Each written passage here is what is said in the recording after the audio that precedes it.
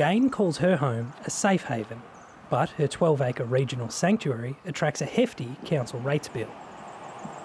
After a period of severe depression, Jane, who's using a pseudonym to protect her identity, found herself owing $30,000 in unpaid rates and penalty interest to her council. It was a collection agency that came from the council. They were going to take the house if I didn't pay the full amount. She was able to chip away at her debt, but she says the council refused to provide meaningful hardship assistance. It felt like they didn't believe me. It felt like the money was more important for them.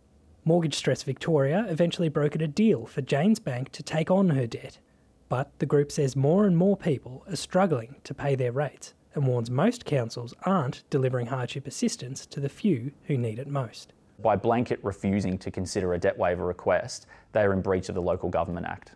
It's a decision that is creating a systemic issue for people who are on the greatest margins of financial hardship. In 2021, the Ombudsman investigated Victorian Council's poor approach to hardship assistance, finding common practices that couldn't be justified.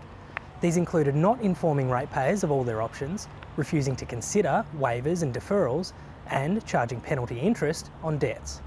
While the state government is moving to improve transparency for struggling ratepayers, Council Watch Victoria says little has changed in the 2 years since the Ombudsman report. What we've seen is toothless tinkering around the edges. We haven't seen clear direction from the state government. Councils just don't need to use their resources and their sheer size to humiliate, shame or bully people into action.